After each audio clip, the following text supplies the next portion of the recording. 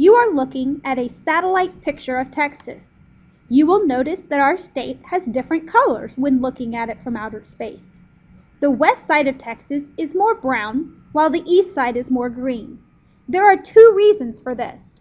The first has to do with the elevation of the state. In the west side of Texas, we have a lot of mountains. On the east side, there are a lot more trees. This has to do also with our precipitation level. In the west side of Texas, there is very little rain, while in the east side, we receive a lot more rain. This is why you see more green vegetation on the east side and very little of it on the west side. Not only does this affect the vegetation, it also affects our rivers. Most of the rivers in Texas are located on the east side of the state, since this is where most of the precipitation falls. You will notice that the rivers all empty into the Gulf of Mexico. This is because of the elevation.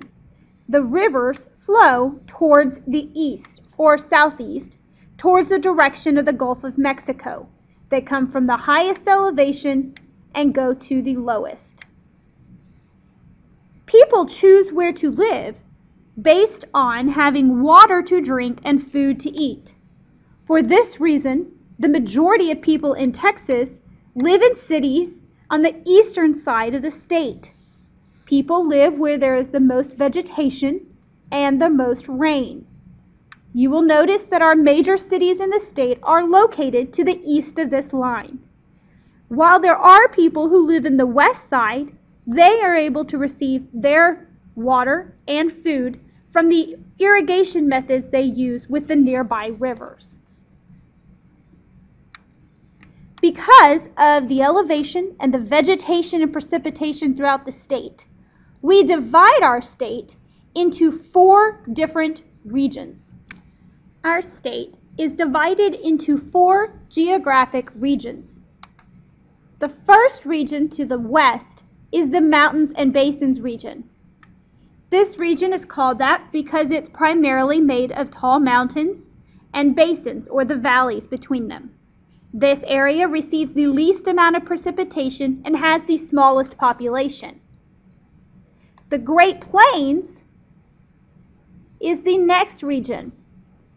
This region has a little bit more vegetation and a little more rain than the mountains and basins. It is primarily used for ranching or the cattle industry. Some people do live in the Great Plains along the rivers to be able to get their water. The North Central Plains is a mixture of dry area and areas that get a lot of rain. This area has more vegetation and is mainly consisted of small trees or mesquite brush.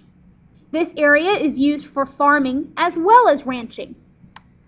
The area to the furthest east is the Coastal Plains. This is the region in which most people in Texas live. This is where our major cities are. People live in this area because it has the most vegetation, which can be used for farming to grow food, and the greatest amount of rain.